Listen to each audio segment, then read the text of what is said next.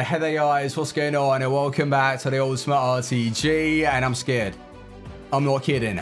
The market crash is real, and we're not talking a small one. This is a big one. Sterling that we purchased for 1.3 million, we had to sell yesterday for 1 million coins, and no more than 12 hours later, he ain't budging for 920. Same with Kimmich, 1.3 purchase price. We could have sold last week when they brought out for birthday Sané for 1.4, and he's not selling for 1.1. This is a problem. We have lost a lot. Not just like 100,000 coins, we've lost a significant amount. So the road to Ronaldinho is at a halt. We're at the toll bridge, and we've got to pay to proceed. And it's what we do with these coins if we're going to be able to recover. So my idea, well, we've got only one option. We take the hit right now, we lose the coins, we accept that.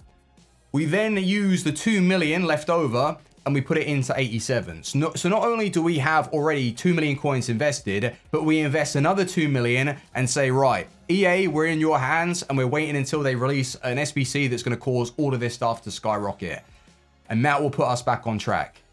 So with that being said, we are going to be doing an SBC in the meantime. We need to replace Team of the Year Kimmich and bring in quality for our starting 11. We've got two options. Arturo Vidal, Makelele SBC, or we have Renato Sanchez. Those three. Take your pick. Now, I did like Makelele. I thought he was absolutely superb as a CDM, but we also already have Mateus. So I don't know which one's best to go for. Renato Sanchez obviously is going to offer the attacking threat, but Makelele was just superb at the back. And what do we need right now? I don't know. You're going to see the Foot Champs highlights. I have a lot to speak about, but what was playing out on your screen were just the leftovers, the 5-player picks that I decided to open, and then I'm done. I'm not spending any more coins on these, but to get like 2 85s and an 84 Inform Lingard, that was pretty good. So if you are enjoying this series, by the way, hit the thumbs up, subscribe if you're new. Let's go and check out the trade pile. I want to show you the team. Oh dear, the team is a mess. But anyway, we've got Foot Champs highlights, and yeah, I'll tell you what's been going down. All right, let's move. So no word of a lie, we have lost over 700,000 coins, which is just mental. Like, how many weekend leagues is that? God knows. And yesterday I was in the mood, because not only was the weekend league not going to plan, let's just say, like I was throwing everything at it, and nothing seemed to stick. I tried the 5-3-2, the 5-2-1-2. The 4-3-1-2. I was literally using every single formation, and we found ourselves like 18-3 at one point. And how has our weekend league gone? Let's go and find out. So I must admit, the matchmaking was pretty tough. And after we had reached 18-3, it went downhill. And I was looking at the record, and it was flattering. I admittedly said, like, if we continue performing like this, we're going to get exposed. And that's exactly what happened. So flat in the 4-4-2. No creativity, just nothing. And I can't believe, like, 2 weekend leagues or 3 weekend leagues ago, we were using the same formation, pretty much the same tactics, and we reached 23 wins with 3 games spare. The weekend before that, we had 23 wins with 2 games spare, and I saw progression. I thought, damn, we're onto something here. We've made improvements, we're looking good, and now 2 steps forward, 1 step back. And we haven't even got elite.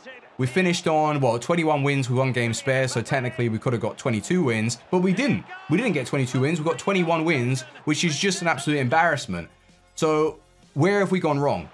And we need to look at ourselves and the way we've been playing on the game. It's not good enough.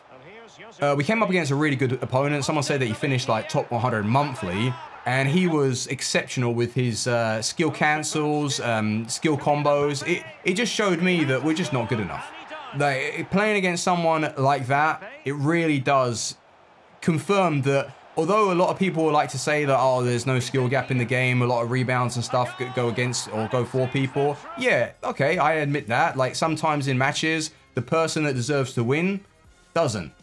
But when I came up against someone that is true quality, there was nothing. There was no like comparison there. Like, I'm just genuinely like upset with how we've performed, and I don't know, we've like kind of dropped off with how we're playing. So I'm going to try my best. I'm going to try and get these skill cancels into my game a little bit more, because that's where we're lacking creativity. Like around the edge of the box, all right, everyone's going to be parking the bus, but it's what you do to be able to get by it.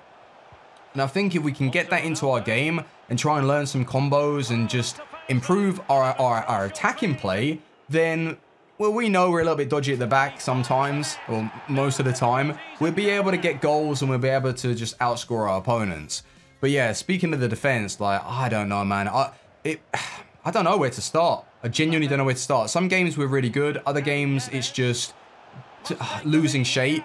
I tried the 4-4-2 with the 2 CDMs, but I think that took a little bit away from our attack. And that's maybe why I felt a little bit restricted this weekend, because we gave, yeah, the 2 CDM formation a go. Then I switched to the 4-4-2 flat. Maybe we saw a little bit of form here or there. I don't know. And then as I started taking some more losses, I was like, well, what are we going to do, boys? Should I go and try the 5 at the back and sweat it out? We won our first game with it, and then we lost our second. And that was the last 3 matches that I played. Like, I even tried 5 at the back. Like, you know, things aren't going your way when you're trying to get that meta formation in. Like, I don't know. I didn't really like it that much.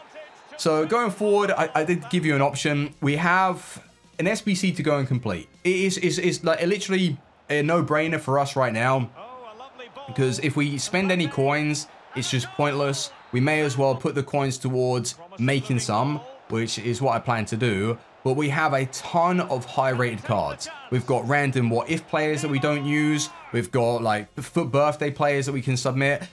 We've got enough to do a pretty big SBC. So Makelele, Renato Sanchez, Arturo Vidal. Which one of those players are really going to step up and help our starting 11? What will we benefit from? A Renato Sanchez?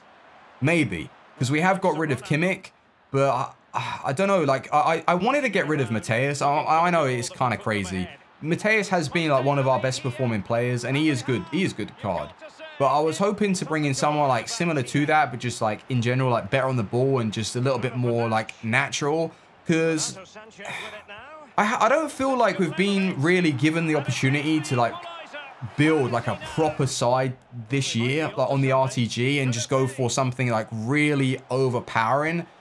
Like, I don't know. Maybe I'm just looking for excuses, honestly. Like, is my team good enough to get results? Probably.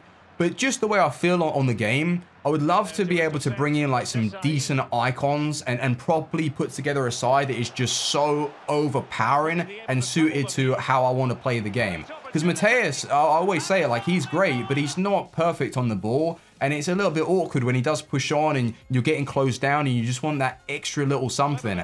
We haven't been able to find that Timothy de Jong replacement this year. But maybe Renato Sanchez is that kind of player. Or maybe like bringing in Makelele and just helping the defense a bit more. Because I swear, when we did use the loan version, he was exceptional. I don't know if we played him alongside Timothy Kimmich, or we were using him alongside Mateus, but I felt like pretty secure with that. A player that I did bring back though for the last few games, which was Laurent Blanc, and admittedly, he actually had a good game when I played 5 at the back. So he was like right bang in the middle. He wasn't really doing that much, but he was just standing strong and he was getting tackles in. Soon as the balls went in behind and I was getting caught on counters, that's when I noticed he was getting a bit exposed. But we've just got to improve our all-round game, and it's got to the point where I'm starting to get pretty angry, and it's not to do with the results necessarily, or like it's not really down to the games themselves. It's more like my ability. I'm getting annoyed with how I'm playing, as well as losing coins on the game. Like, I'm just stressing out. I need to just like, I literally just need to chill and just accept that, all right, 1, we've lost coins, 2, we're not playing very well, and let's build up. That's what the point of the RTG is about. It's to build back, and it's to rebound, and anything's possible. Like, I haven't completely lost my ability on the game, but it's we're not doing good enough. All right, so I think this week I'm going to be putting in some more hours, like game time. Try and look at some tutorials. Genuinely, I'm not even kidding. I'm going to look at some tutorials and see how we can improve our attack with the whole skill cancel on that. And then at the back, I don't know. I'm gonna have a play with the custom tactics as well. I just can't seem to grasp the defending. I don't know what's happened. Like, I wasn't having this issue like 2 weeks, 3 weeks ago. I was defending pretty well in the 4-4-2. Go back to that now, and I've got gaps this large. Like, I don't know. I'm not sure. But yeah, some of our goals were okay. Ronaldo, do you know what, right? Ronaldo annoyed me. Not gonna lie. this weekend, okay, he scored a couple of goals, but he did miss some huge chances in the games. And again, it's probably me looking for excuses, but in these matches, it was the first chance. And I'm going to say, like, if you score a goal, it's not a guarantee that you're going to come away with a result, but it really does change, like, sort of the outcome of how the game is going to go.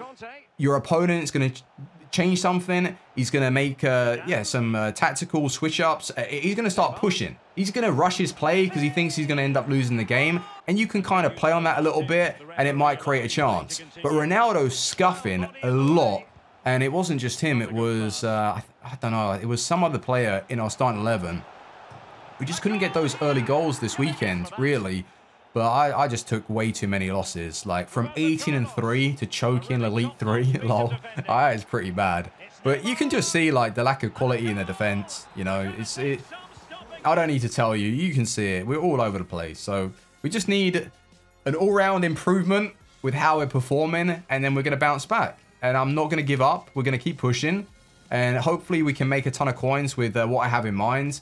And then the SBC gets unlocked tomorrow. But who is it going to be? And that's why I need you guys to let me know who you believe is going to be best for our starting 11. And if we go and have a look at it right now, formation-wise, the opponent that was, like, obviously you shouldn't go off of what opponents are using and what's working for them. But one of, like, the better players that I faced was used in just the standard flat 4-4-2. So I think that with the success that we saw with it, like 3 weekend leagues ago, 4 weekend leagues ago, I'm probably going to be returning to that and just keep it nice and basic, nice and compact, bring people in and go from there. But anyway, thank you very much for watching. I will see you guys tomorrow. We've got a lot of things to do. I'm going to even unlock the Asensio objective card. It might be good enough for us to use. And that's what we're going to start doing from now on. We're going to get use out of untradables. And we're not going to sort of play into EA's hands and start losing even more coins. It's just pathetic, honestly. I'm absolutely embarrassed that we've fallen into EA's trap and we've lost like 700,000 coins. I feel disgusting. I hate it so much and I'm in a mood because of it. Anyway, I'll see you tomorrow. Thank you very much for watching and we go from there. Team out. Peace.